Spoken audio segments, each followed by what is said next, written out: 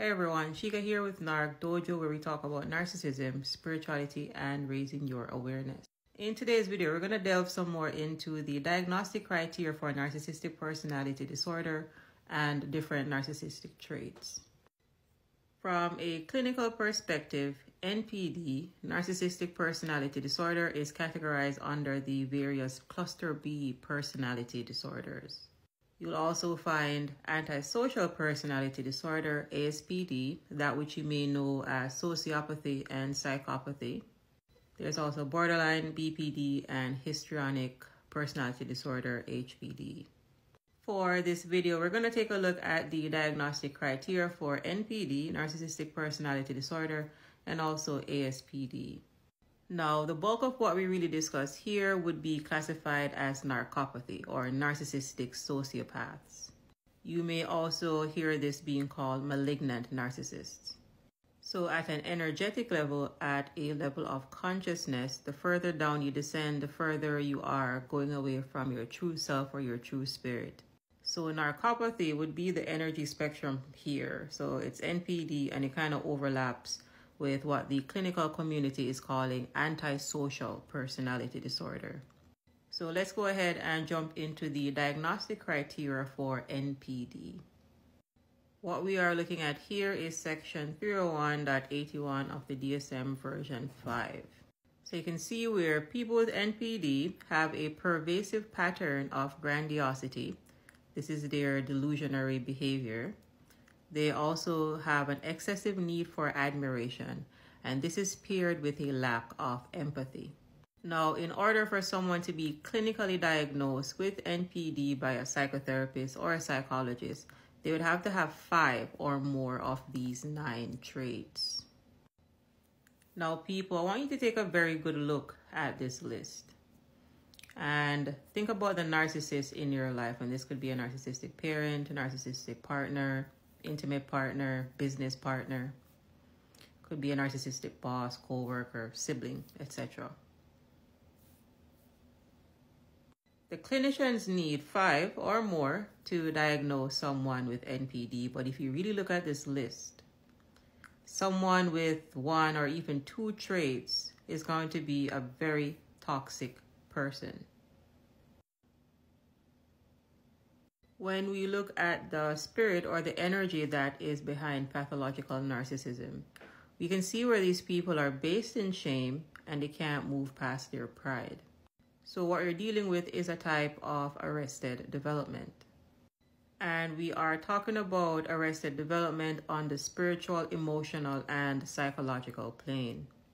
What clinicians call the personality, because NPD is classified as a personality disorder, is the area of the soul. And the soul is comprised of the mind, the will, and the emotions. When you understand that human beings are multidimensional in nature, narcissism or narcissistic personality disorder is going to make a lot more sense. Who am I? Who are you? Well, we are spirits inside of a human body with the access to a mind as a tool. Your mind is a tool. You're not your mind. Your body is a vessel. You're not your body. There are different names for spirit depending on the culture that you come from. So you could call this source energy, your light, inner light, the observer, essence, prana, chi, and so on. Clinicians, such as psychologists and psychotherapists, are good at observing phenomena in the physical realm, and then they attribute those illnesses to the area of the mind. Most clinicians do not study the area behind the mind, which is the spirit, and your spirit is your source. You are source energy. When we create from the non-physical to the physical, meaning you, the spirit, use your mind to generate ideas and then you act that out in the physical realm through your body. The clinical view of narcissism or narcissistic personality disorder is actually backwards. They look from the physical to the non-physical. If we take a trip down memory lane, we'll see where narcissists abandon themselves in childhood. And we're talking about the true spirit. Abandoning the self is a disconnection from mind. So we could say that this person is losing their mind or they are going insane. Insanity is doing the same thing over and over again, expecting different results. People with NPD are stuck in a shame, blame, rage cycle. Now you are experiencing the shame, blame, rage cycle as narcissistic abuse. Narcissistic abuse is a cycle. This is their pathology. It is a patterned behavior. So they always idealize or love bomb, then devalue and discard their victims just to drag them back in this abusive cycle. Narcissists exist in victim abuser consciousness. This is the area again from shame up to pride. We can also call this the third dimension. So what we really are looking at here are people that did not develop past their lower ego. So the spiritual first, second, and third dimension also coincide with ego level development levels 1, 2, and 3. So let's go ahead and take a look at that. So when we look at the stages of development 1, 2, and 3, that is below, we'll see we're at rest. Again, they're at rest at level 1.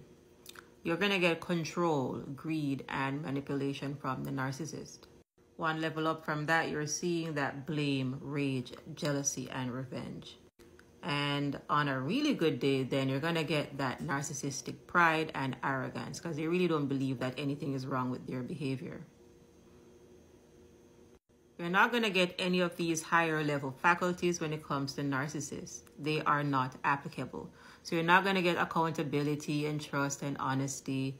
You're not going to get collaboration and empathy. It does not exist. And you definitely are not going to get forgiveness and compassion. They do not have it to give to you. So when you think about how narcissists get into relationships with people, they manipulate. And when we look at the narcissistic abuse cycle, idealization or love bombing is a manipulation strategy. Narcissists do not have love to give. They do not have access to it. Narcissists are shame-based people running from their shame. And the shame that we're talking about here is pathologically low self-esteem. Self-esteem so low that they'd probably have to look up to see it.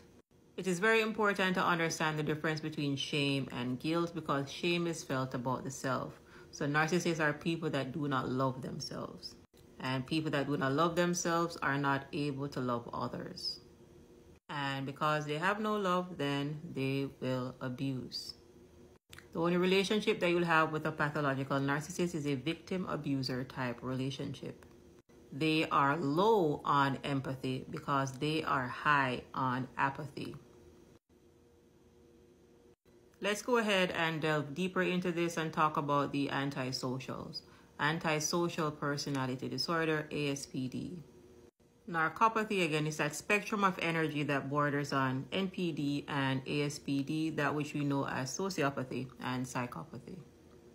If we take a look at the diagnostic criteria for antisocial personality disorder, you will see where there is a pervasive pattern of disregard for and the violation of others' rights occurring since the age of 15. And to get diagnosed with ASPD, they would have to have 3 or more of these traits here. So take a look at this here. Think about the narcissist in your life, pathological narcissist, toxic person. How many of these traits do they have?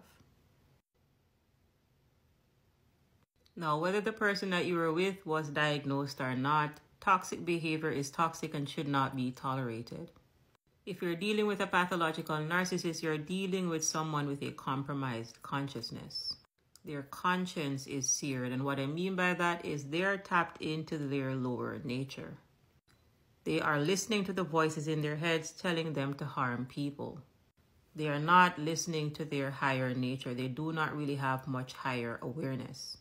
You are dealing with people that have accepted an evil spirit. They have accepted darkness into their souls, so you cannot love a demon and a demon cannot love you back. Demons are programmed to lie, kill, steal, and destroy. Narcissists are in hell and misery loves company, so they are going to have to drag you down to their level. They are already being tormented. This is spiritual warfare. You avoid narcissists by staying out of the third dimension. This means you have to get the courage to walk away and stay away. If you hover too close to the third dimension, they are going to clip your wings. If you appreciate the content, please give us a like, share, and subscribe, and comment. Let us know what you think.